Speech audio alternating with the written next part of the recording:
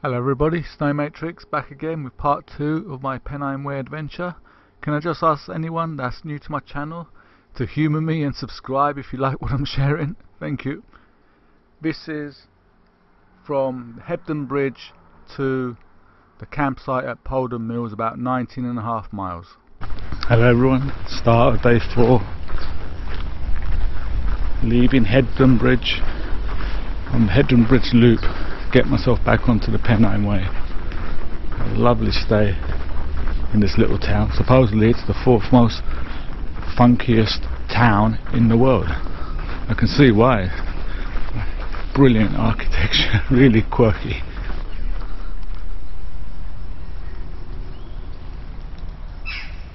Unbeknown at the time, I was actually walking the wrong way. I ended up walking about 4 miles up the Rochdale Canal before I realised my mistake. This is why I told you I don't wear shorts. Overgrown path now.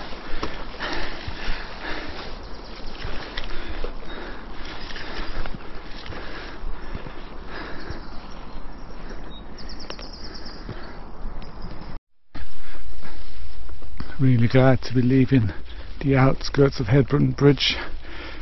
Just a word of warning, if you do the loop and come out of Hebden Bridge, you'll have to navigate because there's like loads of different paths, there's loads of different waymarks, and you go through little kind of forgotten places. Really beautiful, but it's like a rat run of little houses and cottages and farms, and you've got to, you think you're walking through people's gardens and everything, but yeah, there is footpaths there. Heading towards Hebridean now. It's a scorcher today, blazing sunshine. This is why in my Pennine Way kit video I said I was leaving behind my paramour. I know someone said in the comments they were keeping their fingers crossed for me. But when nature does what she's supposed to do in July, it's hot. You might get 1 or 2 days which are, that paramour might have come in useful, but nah. The Gore-Tex pack light jacket has been fine for those colder days and the rain. So I know someone did say in the comments that they were, again, had bad experience with pack light and they were crossing their fingers for me. Nah mate, you needn't have worried. Nothing wrong with pack light, especially from a top brand like Mountain Hardware. Open country again.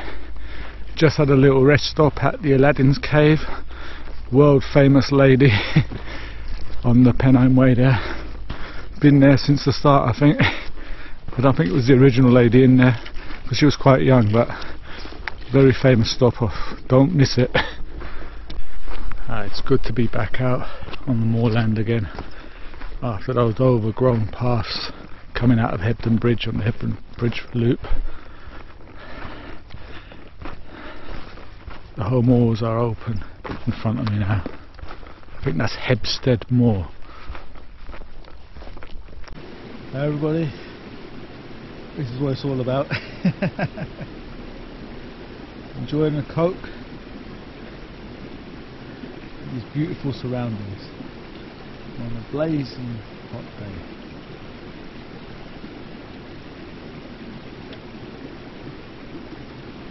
Cheers. This is the Yorkshire Dales Middle Reservoir.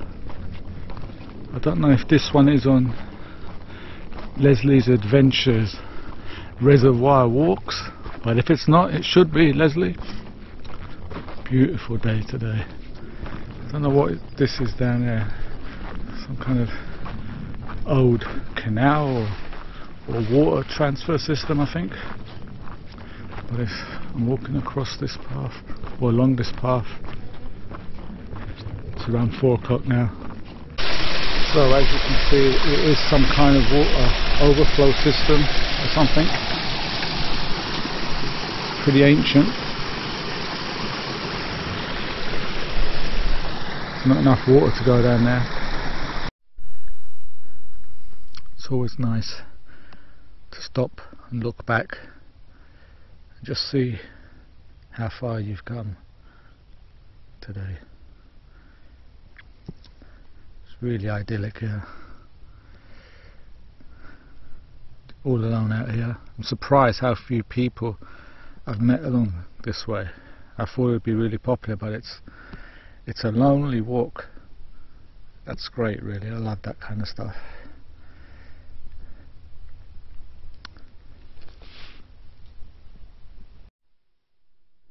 This is Top Withens.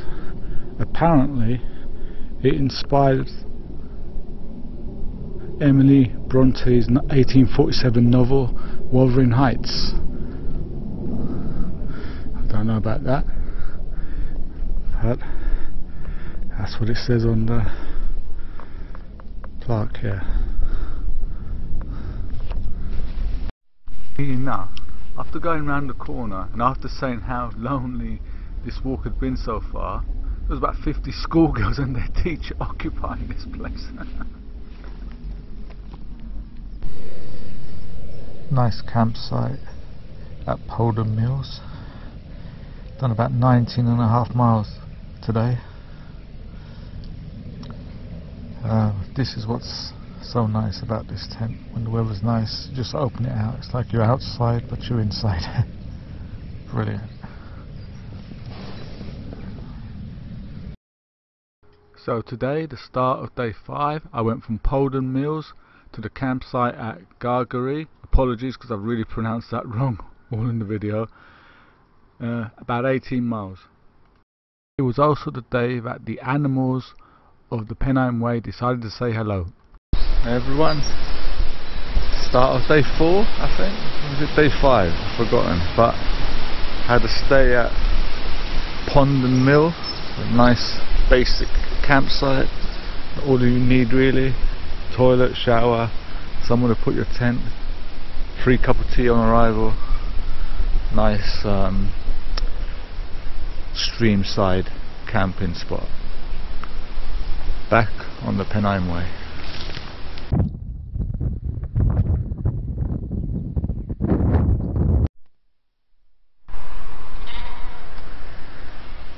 Pleasant morning for the sheep and the lambs.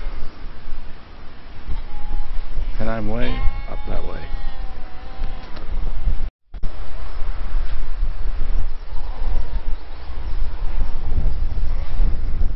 Thank you very much.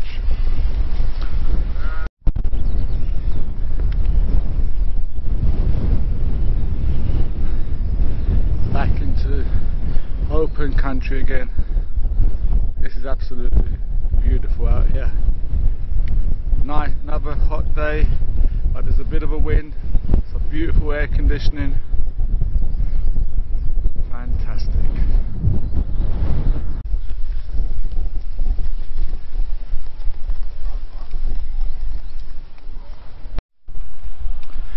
Just thought I'd show you this because some people have been asking about this anchor paracord. On days like this, this will easily keep my phone at 100% charge. Both my power banks are fully charged, so there's no point charging them. So when it's sunny in Britain, this anchor paracord is brilliant. Can't recommend it highly enough. Today it's forecast for continuous sunshine, so my phone will be at 100% all the time, even when using the GPS and everything.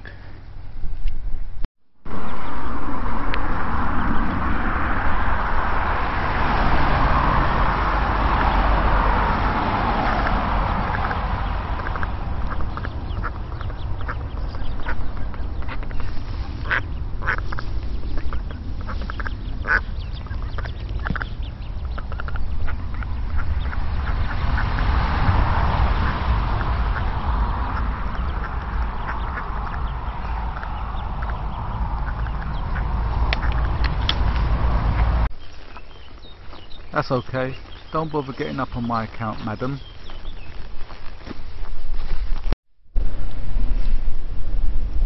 Apparently there's a killer dog on the loose around here. I think he only goes after sheep, but you never know. I walk on with trepidation.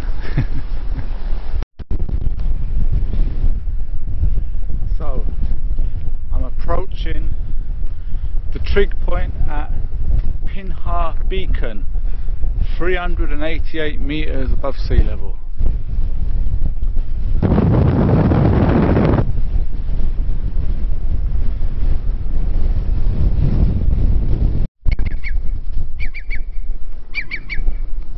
Seems I've been spotted by some kind of bird of prey there, maybe, I don't know.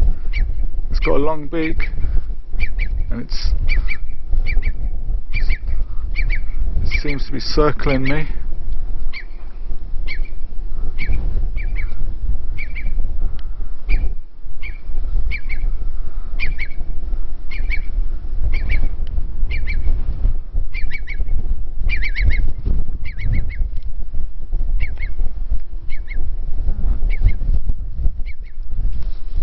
Looks like I have sheep occupying my way ahead. Hey! I'm coming through, mates. Come too far to turn around. Go on.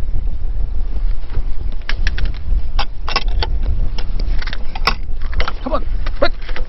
Come on. Back. Back.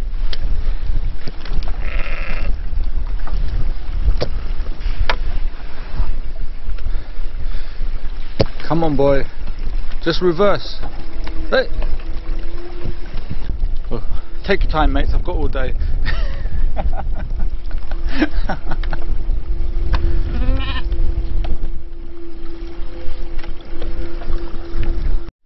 All's well that ends well. Eventually, the sheep managed to reverse all the way out. On the canal path now. A few more miles to the final destination for tonight. Big village of Galway and the campsite, I hope.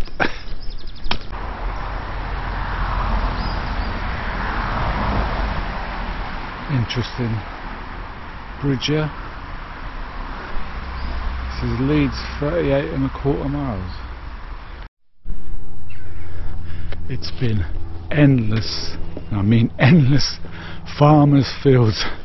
Quite tricky some places.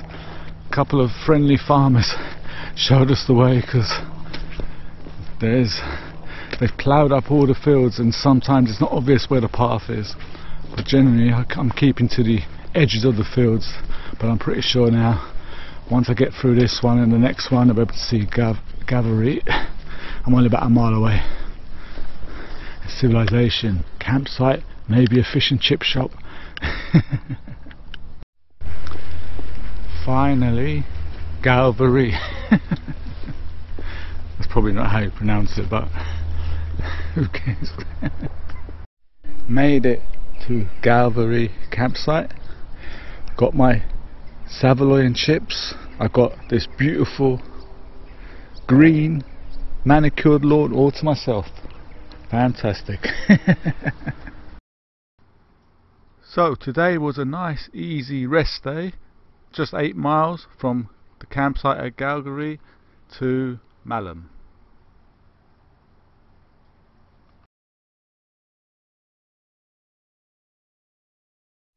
Beginning of day 6. Just leaving Galway. There we see. I think I just passed the sign back down there. Edale 70 miles. So 70 miles done, but I took a bit of a detour, so I've probably done about 78. Onwards, another 200, say. According to the guidebook, it's a nice easy day today. It's about 6 or 7 miles to Malham.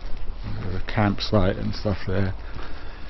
The book advises to take a short day today and explore the countryside around Malham, because the next day we're going on to the high fells and some interesting places.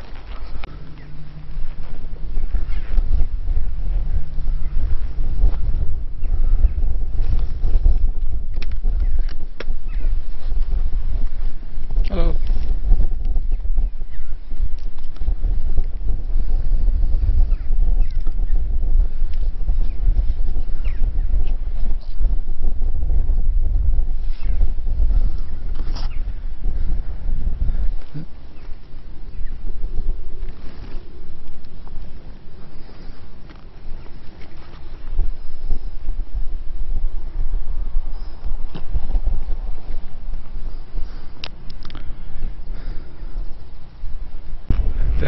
actually in the Yorkshire Dales now. This is the Yorkshire Dales National Park, left behind the Peak District and the big cities of Manchester and well, and around Manchester. Sheffield, that's the city I was looking for.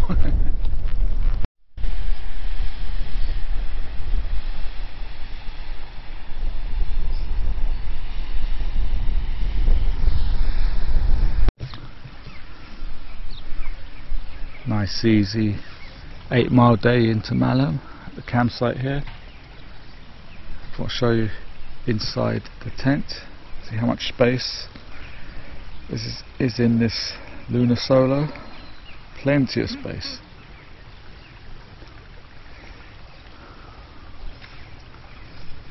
So I've got an X-bed sin mat, the tapered one. That's my sleeping bag there. Inside its bag, the Rab Newtuner 200. Well, that's about all you need for summer.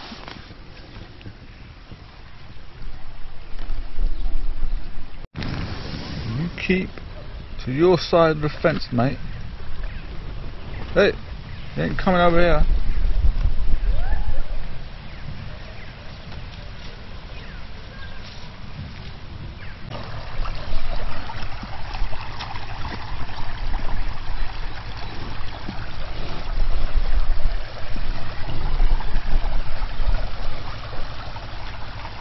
I said I don't do nothing for you.